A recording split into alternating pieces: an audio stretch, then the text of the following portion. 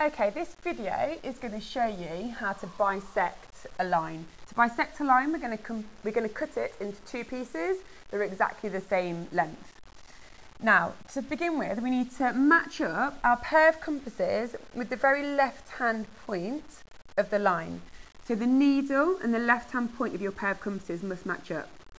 Now, from now on, I might call the pair of compasses a compass, but you can use either or during today's lesson. I'm going to open up the compass to more than halfway along the line. This is a really important part of the process. It has to be more than halfway. I'm then going to lift it up and I'm going to draw a large arc that goes from the top to the bottom and intersects the line. So we've intersected the line.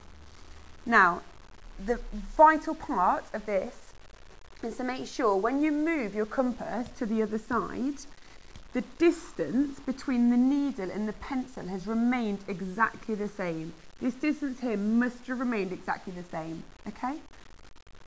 Next step, again, lift up your compass and draw a large arc.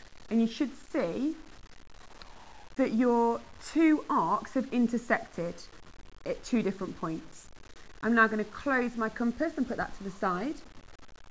And to bisect the line, I'm going to draw a vertical line from one point, so the first intersection, down to the second intersection.